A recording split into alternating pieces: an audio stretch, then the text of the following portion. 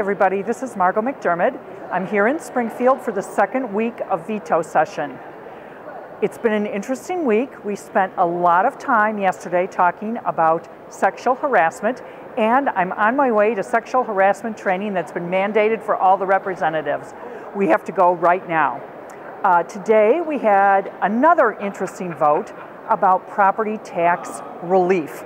This was, in my opinion, a fake bill. This is the 18th time we voted on property tax relief. All these bills are designed to get people on votes that can be used in mailers against them at the next campaign.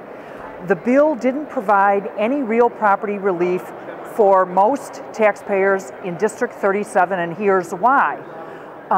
What's exempted from any property tax freeze are payments made by local governments for pensions, payments made to service debt, and payments or taxes required by any school district that's on the watch list.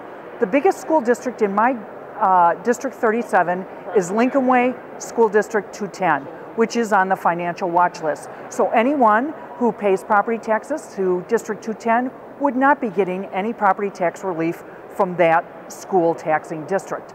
Because this bill was not offering real relief to most of the taxpayers in my district, I had to vote no on this bill. I'm hoping that real property tax relief for all the property taxpayers in District 37 will come up for a vote soon. There are many bills like that that are caught in Rules Committee. The only ones that ever come out onto the floor of the House are these, what I call fake bills that don't offer you any real relief. I'm going to fight for real property tax relief for everybody in my district.